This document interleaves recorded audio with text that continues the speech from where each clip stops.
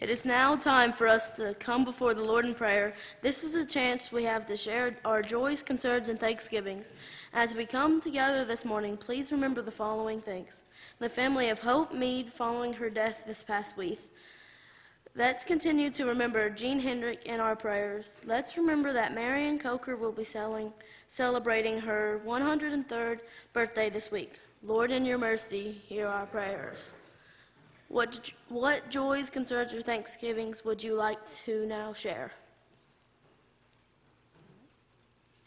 Well, I enjoyed hearing Daniel, We got a microphone. Jamie, and Andrew talk about resurrection and Sunday school this morning. Great recall. Covered a lot. It sounded like a wonderful spiritual time. I've got a joy and a concern.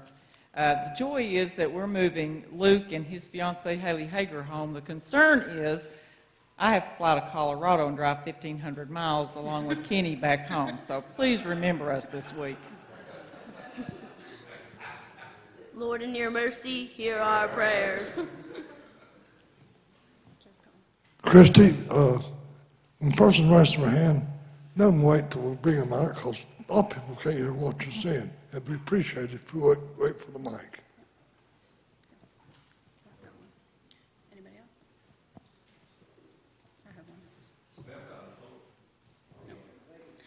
Well, while they're getting the microphone to Kenny, Ashley Turner's not here this morning. She's got a little one at home that's really sick, strep and some other things that we won't talk about.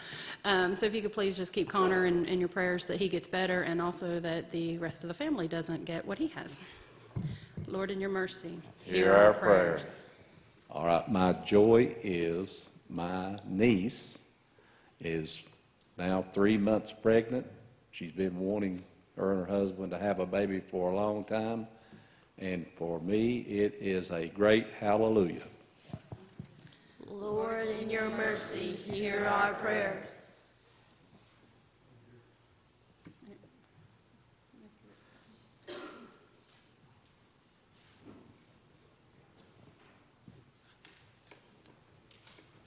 If you can please continue to pray for Zach Carter. That's the little boy we've been praying for. He had his lung nodule biopsies this past week, and they all have active cancer cells in them.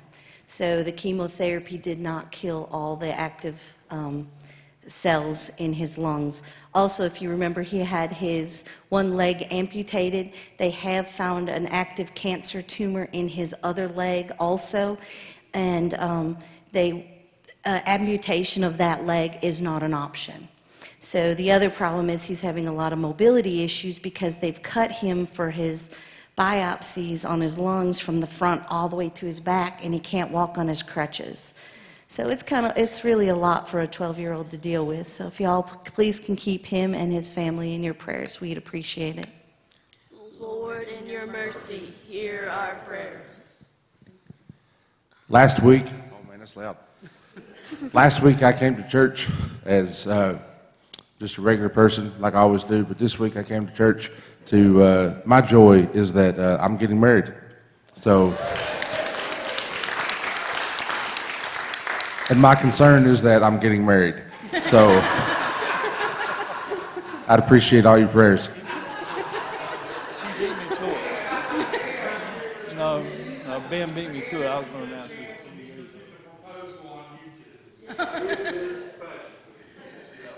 Lord, in your mercy, hear our prayers. Is that it? Anybody else? I have one more. Sorry, I have one more.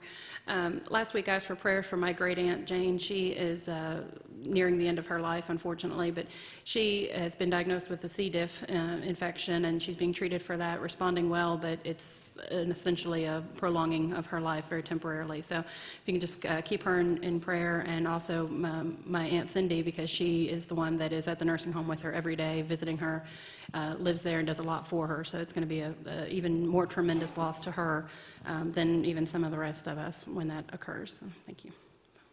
I want to thank everyone for the phone calls and the food and the cards and the visits when my sister passed away so unexpectedly, and we appreciate all that you do for us, and we love you. Thank you. Lord, in your mercy, hear our prayers. Miss Ashley. Miss Ashley. If you could please remember my brother-in-law, Donnie Neely, his sister, Debbie Neely, she was born and raised here in Big Stone, but she lives in South Carolina now.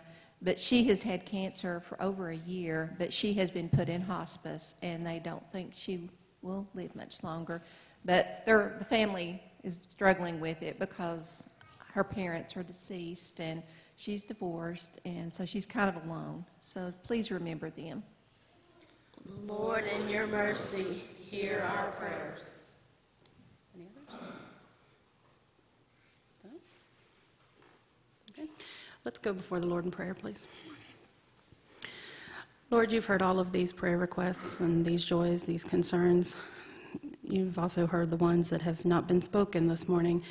And Lord, we know that you know all of them and you know all of the details. We know that you will take care of it in your time, not in ours, as is the way. And Lord, we ask for you to lift up all of these requests. Lord, hold these families in your arms and take care of them is the best way that you know how.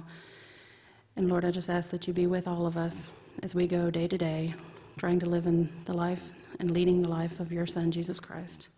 For it is in his name that we pray. Amen.